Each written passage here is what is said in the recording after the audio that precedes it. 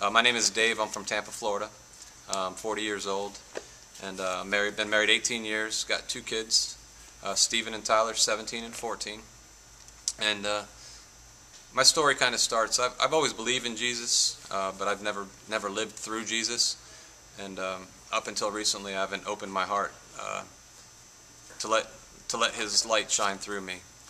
About 4 years ago, I was in a car accident. Got hooked on the pain pills, lied to my doctors about back pain, and went from the light duty narcotics to the heavy duty narcotics. About 18 months into it, I knew that I was getting addicted, and I knew there was going to be a problem. And my wife kind of caught me, for lack of a better word,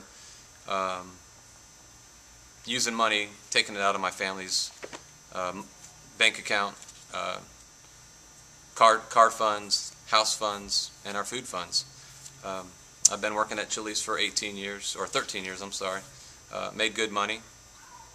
This addiction caused me to be a liar, a cheater, a stealer, a thief, a backstabber, you name it, that was me. So back in April 2010, my wife confronted me about my addiction problem. And just like any other person, I denied it and pretend like I had it under control. And for my wife to catch me, caught me red-handed actually, but I manipulated her enough to trust that I had everything under control. And I was good for a couple of months. Stayed in work. The pain was bearable, but it hurt. Satan ran into me in the way of a gentleman, and offered me some pills. At first I was just selling them with him, and he would give me some, and that turned into me using again, and my wife caught me again. So back in October of 2010, or 2011, I'm sorry, my wife kicked me out of the house, and I thought my life was over.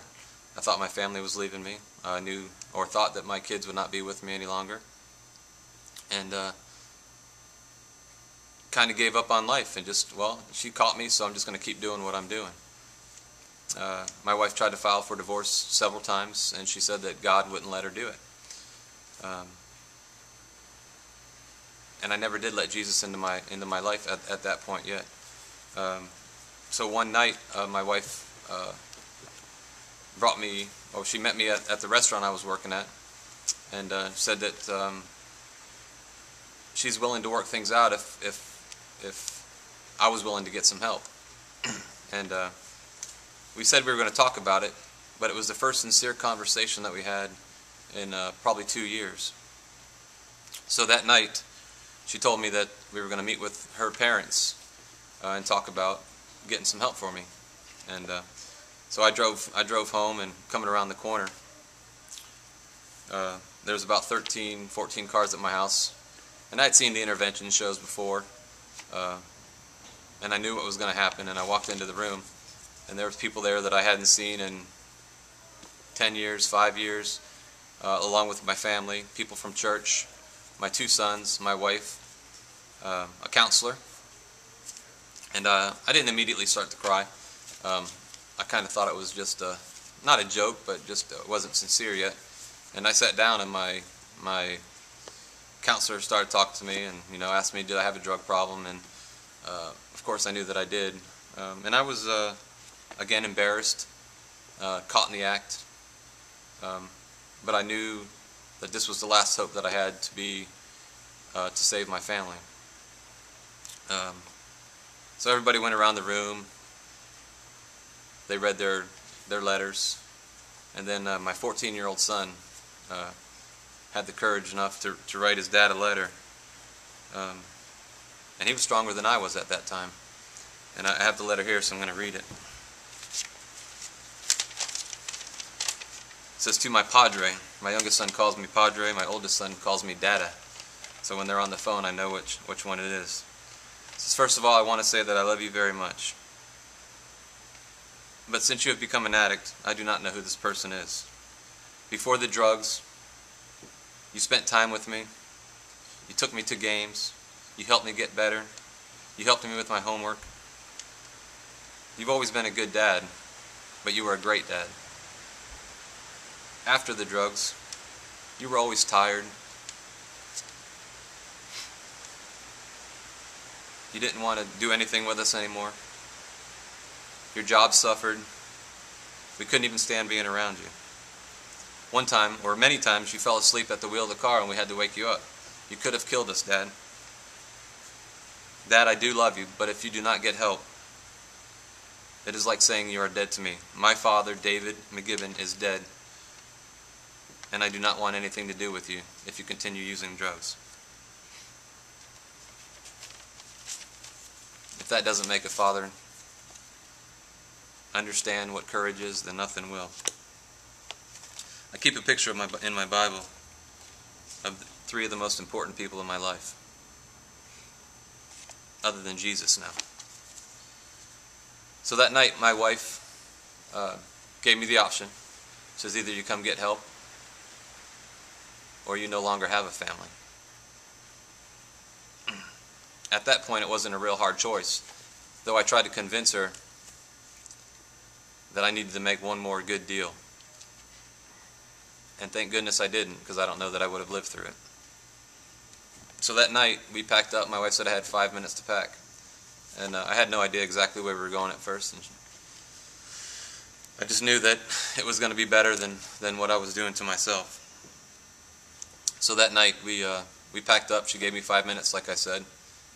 Said we were going to South Carolina to a treatment center. And I didn't know what to expect. And on the drive up here, we didn't get much sleep that night. We didn't reconcile, but we talked for the first time in a couple of years. You know, my wife always told me that she thought something was wrong, but she didn't want to believe it. 18 years ago, my wife said I was like Superman to her. You know, I rescued her from things that she was fighting. And for her Superman to get hit with the kryptonite of a little pill, she just didn't believe it. And to be honest with you, I guess I didn't really believe it either. I always thought I had it under control. But I hurt her. I did many bad things to her. I didn't deserve her forgiveness, but she showed me mercy. So anyway, we get back up to drive, and we pull up around the corner in the back, and I said, man, what kind of place is this? I thought we were going to a recovery center. And my wife told me that she didn't think that it was a hospital treatment that I needed, but it was a Christian treatment. Now keep in mind that I knew about Jesus, but I was never in the Bible. That was March 16th of 2012. First people I met was Zeppy and Richard. I didn't know if they were clients. I didn't know what they were. I had imagined getting strip searched. They didn't do that, luckily. But they'd go through all my clothes, went through all my personal belongings, took all of my money out of my wallet, and gave it to my wife. I got a little bit of money, but... so I walk into the room, say goodbye. I did say goodbye to my wife. First kiss we had in about 18 months. That really meant anything. I walk into the room, and the first thing I said was, "Where's the TV?" And Randy goes, "You left it at home." I guess that was a good start.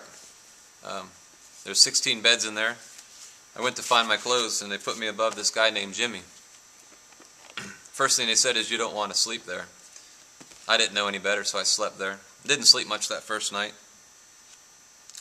I'll never forget waking up. Jimmy looks up at me and says, "Hey buddy, did I wake you up all night?" Yeah, he did, but I didn't tell him that, and that's okay. He's a good man. He's here for a good reason as well. So I fought this recovery program for a little while. You know, I was in fear that my wife was going to leave me here, file for divorce, and just tell me that I needed to get help and then go on with her life. I'll never forget my first letter from my wife. It said how much she loved me, and that this 90-day sacrifice was going to make the rest of our life much better. As a father, as a husband, and someday as a Christian.